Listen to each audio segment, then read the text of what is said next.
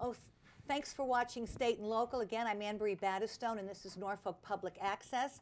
I have the second in a series of interviews of candidates for town offices. And today I have with me Patrick Touhey, who is running for a seat on the Norfolk School Committee. King Philip, thank you so much for coming in. Thank you. Thank you very much.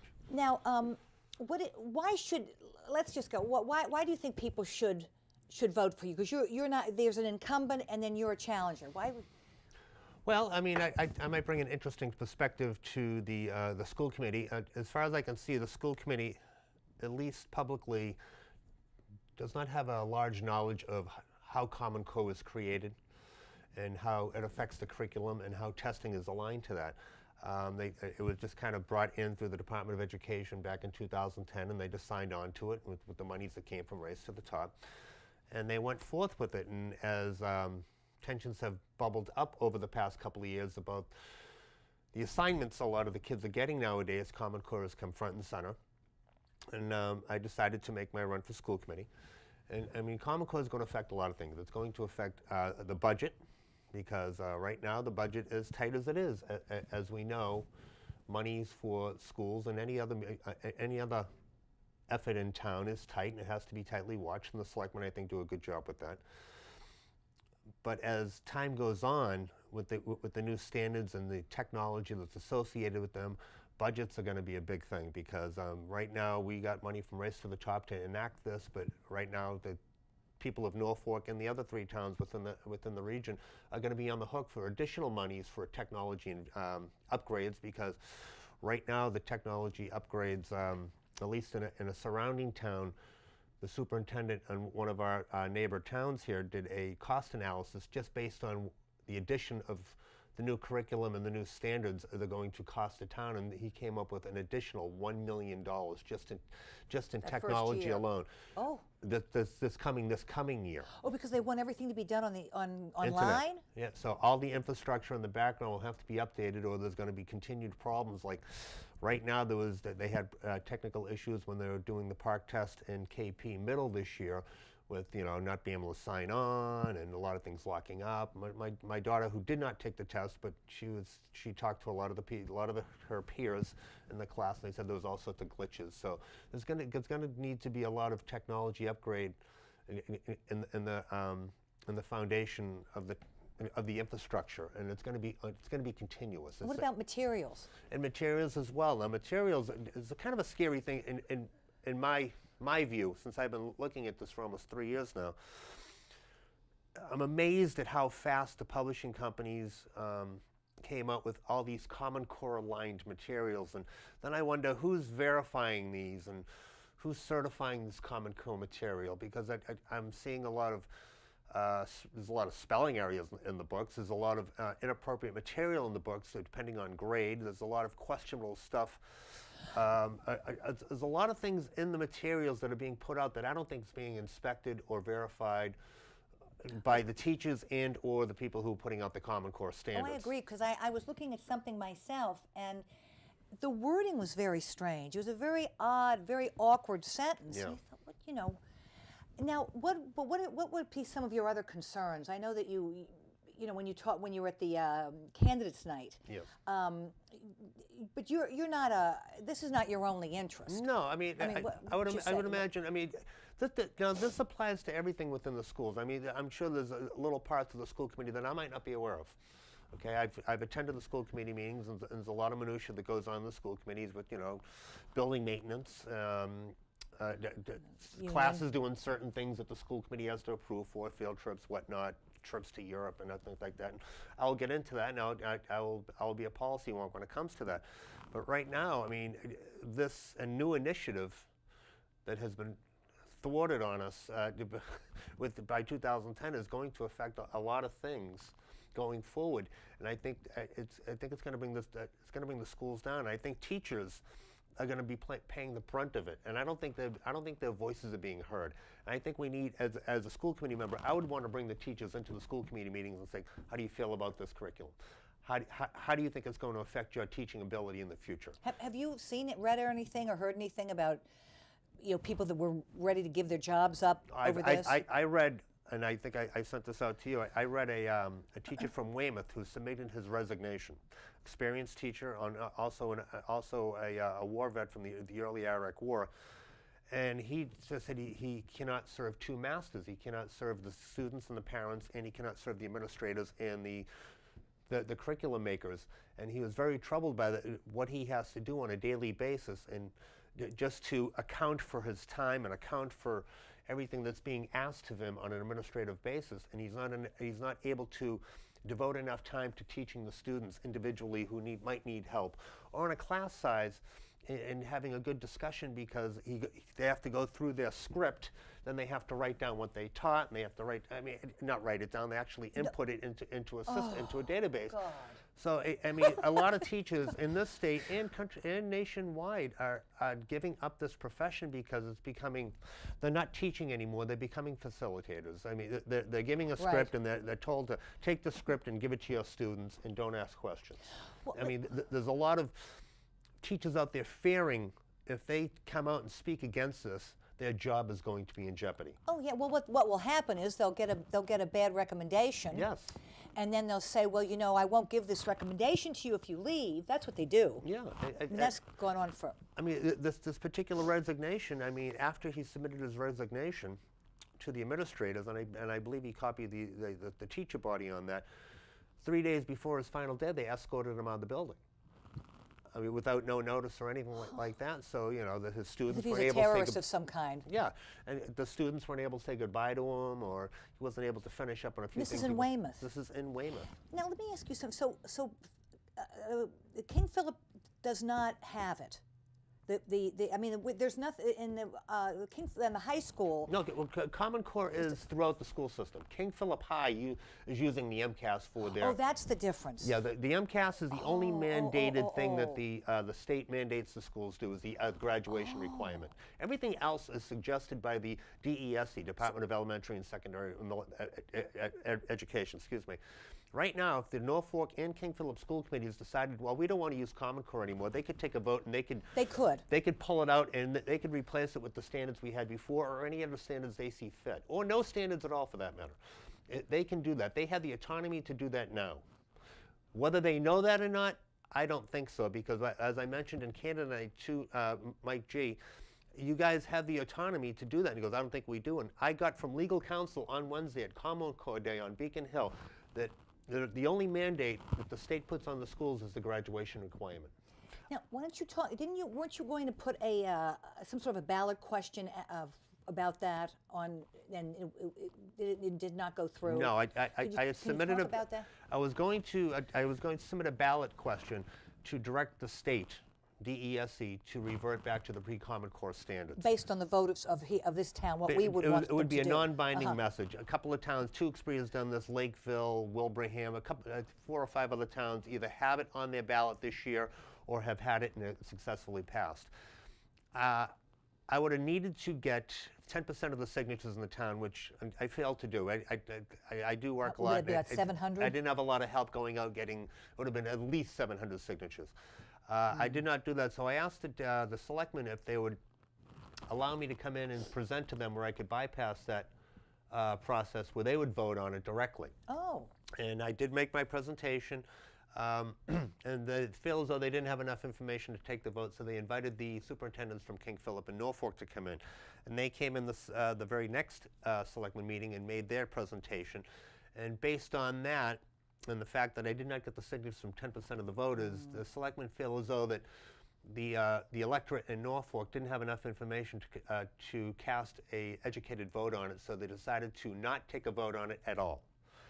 That being said, on the town meeting on May 12th, I do have an article on the town warrant, which basically states the same thing, to revert back to the pre-Common Core standards, but this non-binding question is directed towards the King Philip School Committee and the Norfolk School Committees. Oh. So that this would be local. So that is on the town warrant right now for town meetings. So that still that is going forward. Now, what did you have to do to get that warrant? Just to get the required number of signatures which I was able to Which do. I imagine was considerably less. Oh, very considerably less. Yeah.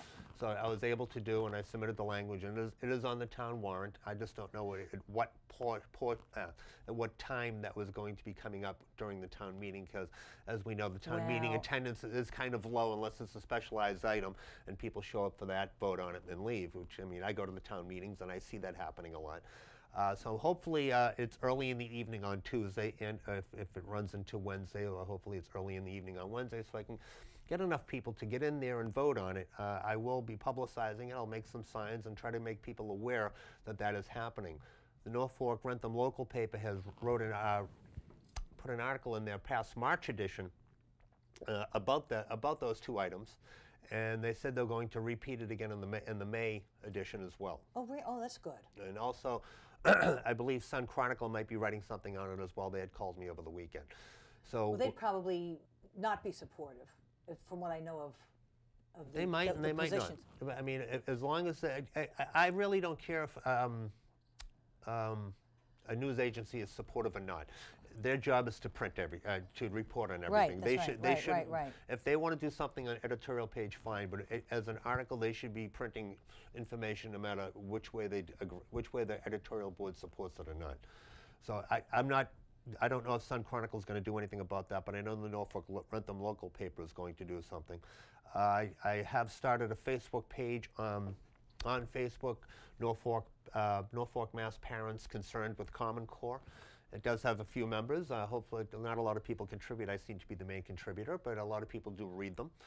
I hope people get more educated on the creation, implementation of Common Core, because that's what really troubles me most, is how fast it was created, how fast it was implemented, and how fast the publishing companies conformed with their material. It was so. They knew about it I mean, ahead of I've time. never seen anything happen so fast in my life.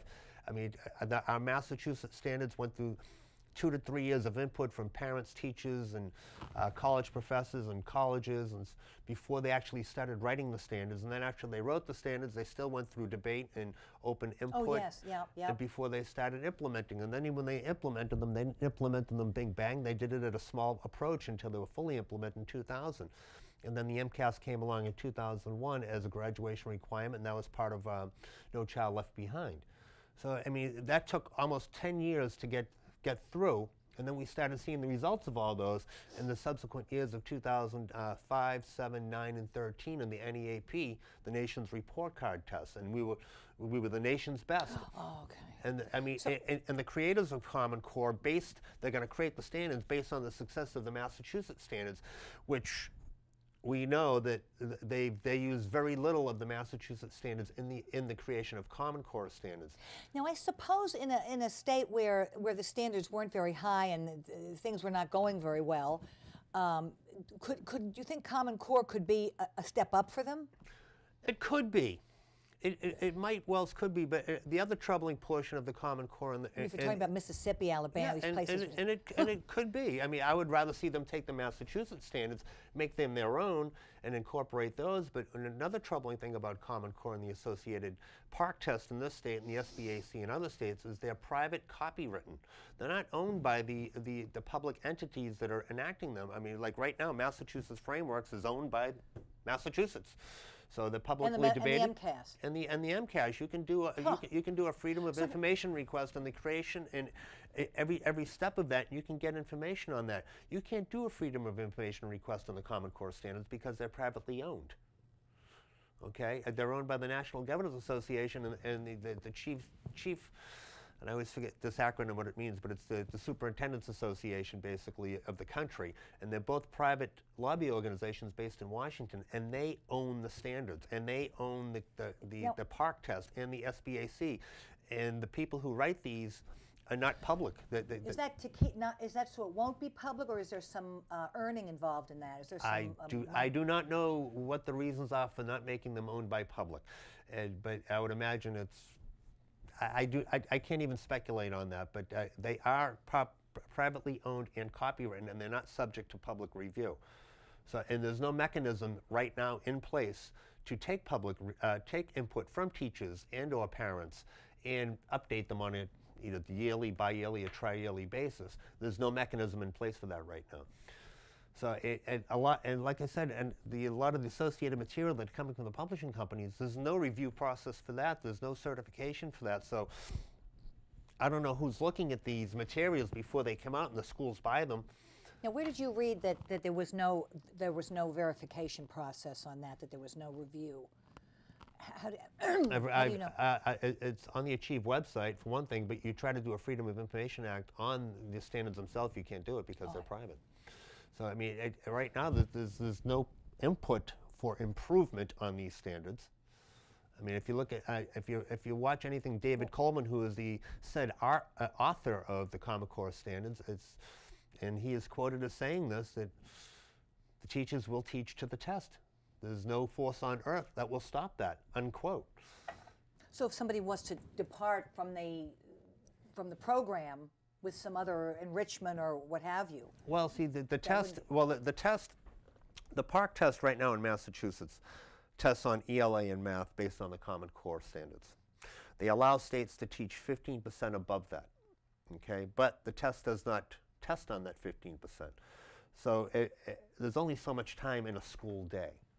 So when they're teaching to the test, they can't really much focus on anything extracurriculatory that will allow for that if they're not going to be taught on it, and then those teachers' evaluations are not going to be evaluated on it.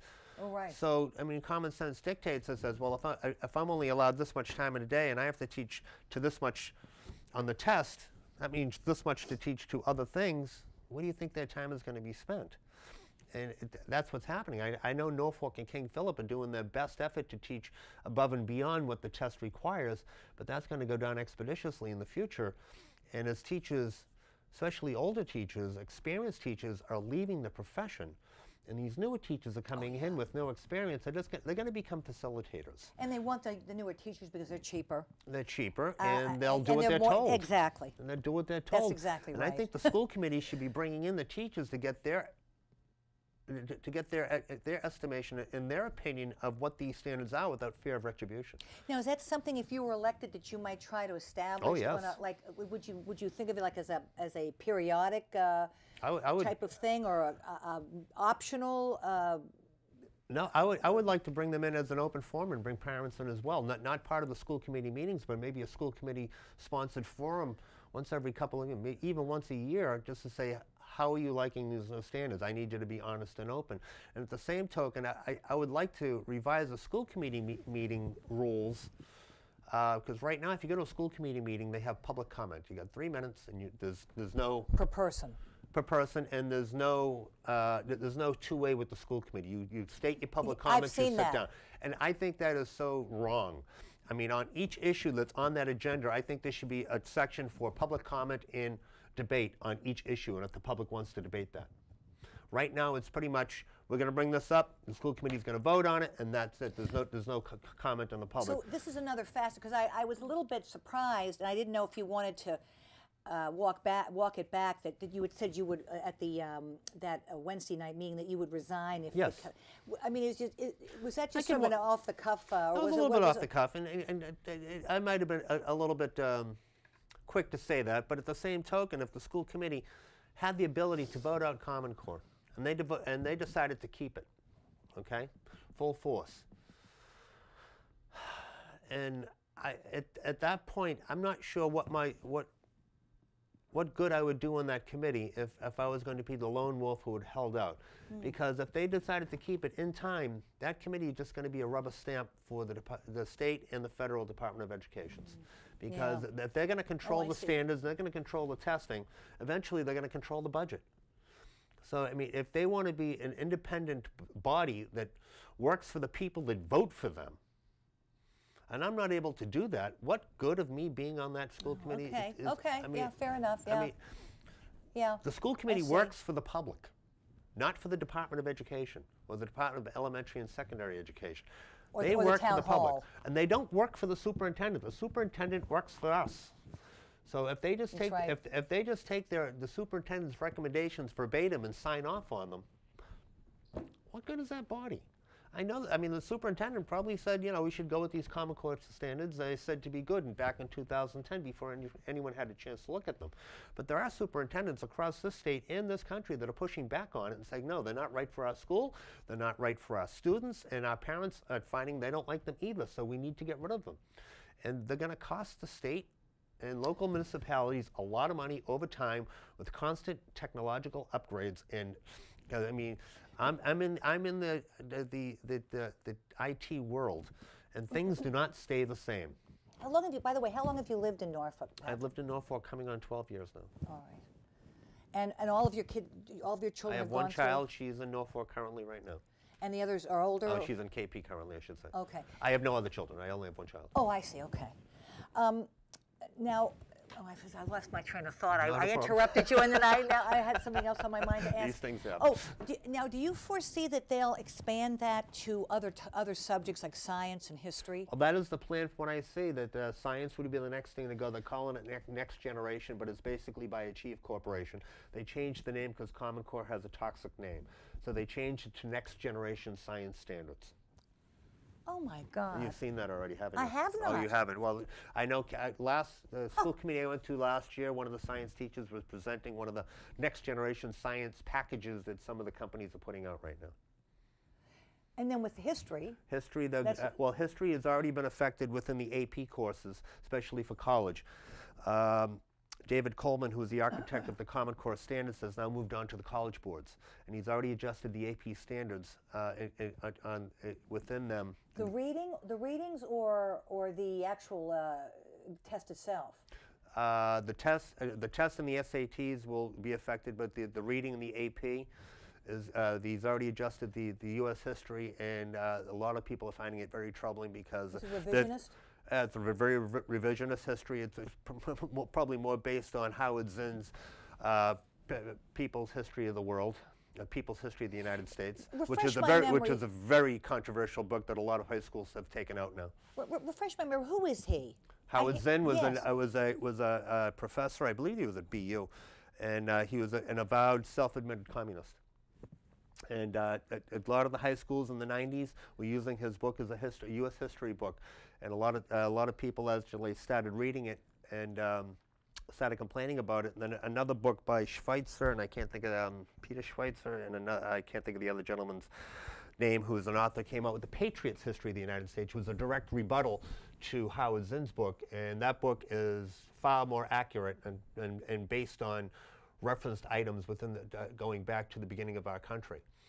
And what's the name of Zinn's book? Howard Zinn's book is The People's History of the United States, and the Schweitzer's book was The Patriots' History of the United States. They're both very thick books, and they were required reading in high schools throughout the 90s and early 2000s, and a lot of high schools have taken them out of their curriculum standards now. Huh. Now, when did that come out? I believe in the mid-90s.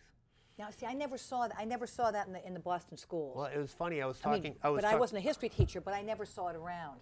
Maybe Boston might have had excerpts. I bet they use excerpts and put them in the textbooks. They could have done that. I'm not familiar how they taught that book, but it was funny. I was talking to a younger gentleman a couple of months ago, and it was during a trivia night at a local establishment, and he was amazed that I was getting every history question right. I'm a history buff because I started reading history in the 90s. And I found everything I could about, especially the early founding of our country.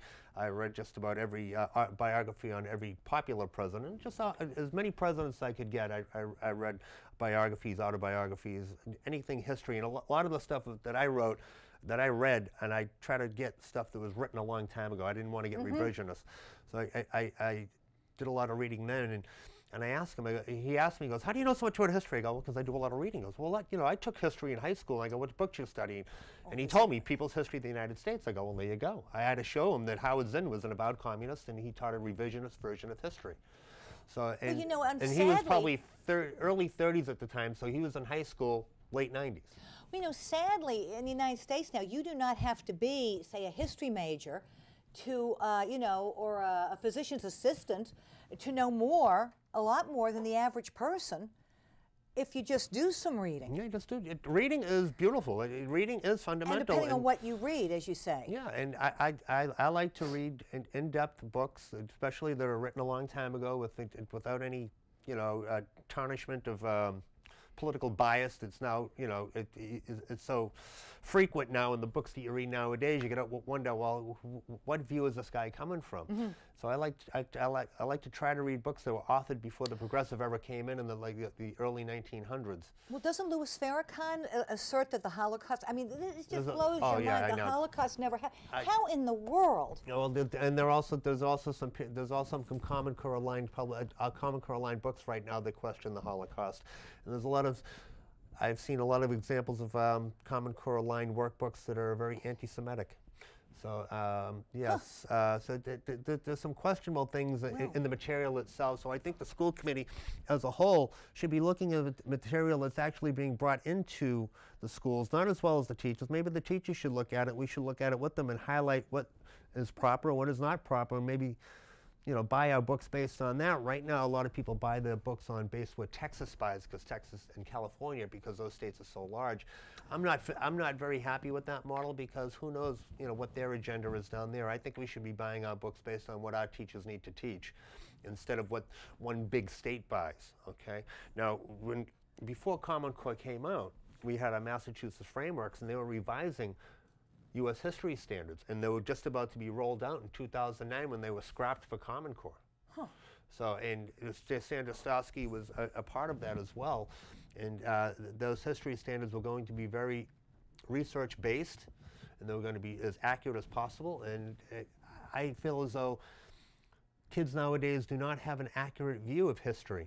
It saddens me that, they just don't have an accurate view of history. Well, the lack of civics. Well, and civics as well, and the lack of civics. I'm reading a book now. It's called Bowling Alone, and it's actually it's in my car, and it's about the decline of the American community and where it started, and they cite that lack of civics teaching in the late 70s and early 80s has contributed to a lack of involvement in the community. They don't know how to participate. They don't know how. They don't have enough sense to call their rep.